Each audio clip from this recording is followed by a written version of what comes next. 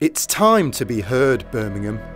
This great city is home to over 1 million people, nearly half of which are under 30. We have one of the youngest populations in Europe, a cultural melting pot from across the world speaking over 100 different languages, something that runs deep into our history. We are a fusion of different traditions, religions and views. With this comes the most amazing and diverse food. The Birmingham food scene's booming and buzzing, and it feels like a very young city, and that's down to the public wanting more of it and getting into it and finding out more about food. We specify using all British products, elderflowers, cherries, nuts, all from the Midlands. Everyone in Birmingham loves a curry. They love spice in this city, so we haven't had to hold back on our spice, so we just thought it was a good home for us to start our business.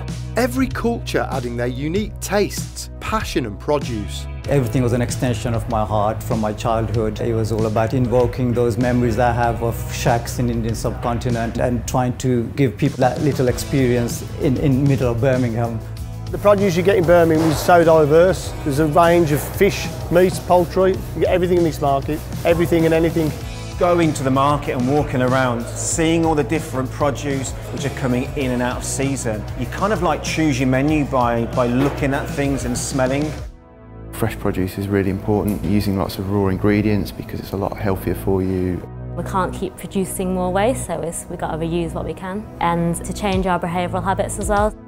From Balti to noodles, and award-winning street food to world-class fine dining, Birmingham has it all. We now cook 95% of the food fresh on site.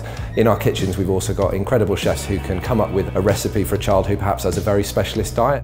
We are truly a global city, but there are also many challenges with our food system and much to be done before everyone in the city has access to a healthy and affordable diet.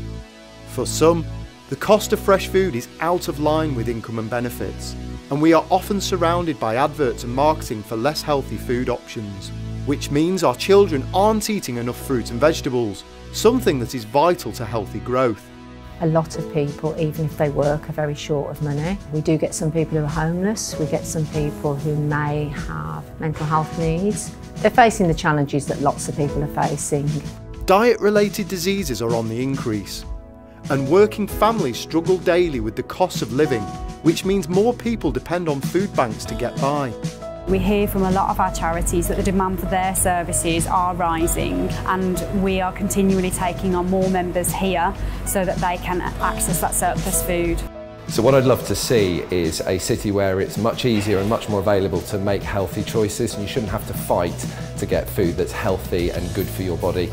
That should be absolutely just the natural thing that we're all doing every day. So really bringing all of that together, that we have a better story about food as a city and we understand how we feed ourselves and where food comes from. We need to rapidly change our food system to create a food environment in our city that works for everyone.